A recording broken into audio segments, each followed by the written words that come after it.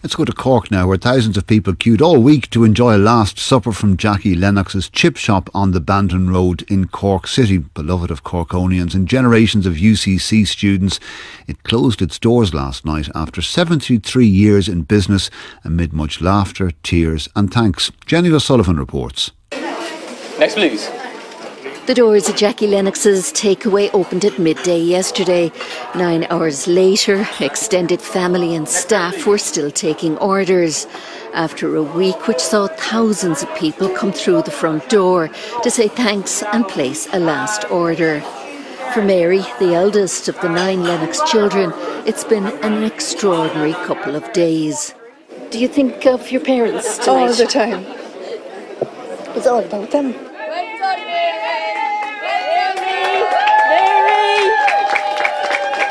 We'll miss you so much. That's your granny behind the counter. Yeah, it's so nice to see her back there. She's in her element, but she's obviously so upset. Among the final customers last night was Cork GAA legend Niall Cahalan. Yeah, I've been probably here once a week, too often. You see the size of me. So what's your last order? I think this for the lads at home, chips, cheese, garlics, all these fancy things that happen nowadays. They're 2 old neighbours to say goodbye.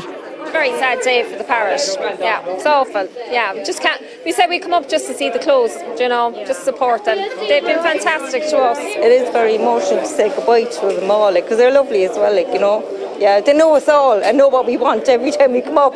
Just, the usual, Next there, please. A bag of chips and a battered sausage, please. Outside, staff member Saoirse Maloney made valiant efforts to tell stragglers that they were too late.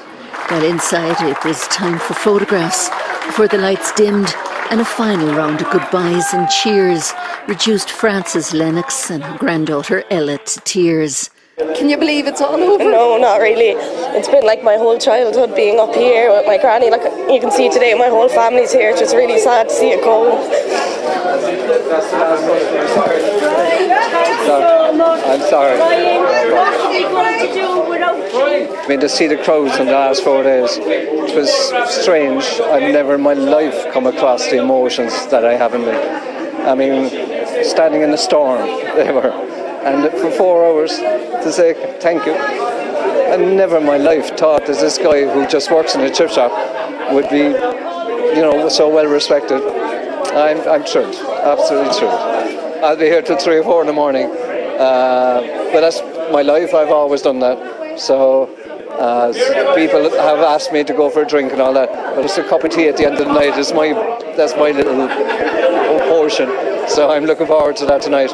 Bathe my feet and have a nice cup of tea.